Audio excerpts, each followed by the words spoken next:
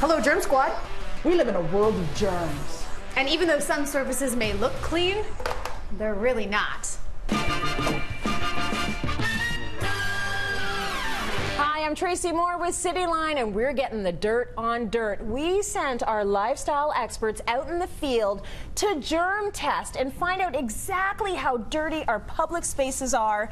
Shona and Leanne have amazing results. Shona, how'd you test it all? Okay, so we went out and we did ATP testing, where you swab any surface for germs. Okay. And basically we're looking to see how many microorganisms are living on the surface. The higher the number, the scarier the results. You're freaking me out. So let me just give you an idea.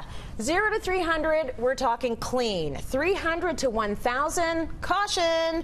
1,000 plus, we are in danger. We are talking dirty, so watch out. So our first one is, which is dirtier, an ATM or a computer keyboard? Let's see which was dirtier.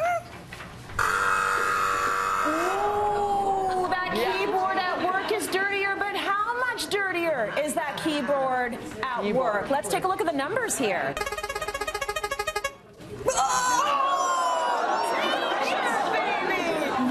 And every day at work. And I'll tell you, I'll tell you, with an ATM, I'm one of those people, I don't even like to touch the things with my finger. I'm the same way. My knuckle or elbow if you have to. Yes.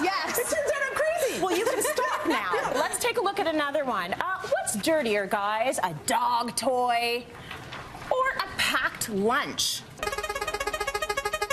Holy moly. Are you telling me that the dog that goes to the park and sometimes eats his own poo and then comes home and plays with his toy, and that's cleaner than my kid's lunch bag? How is that Crazy, even, right? How is that even possible? Yeah.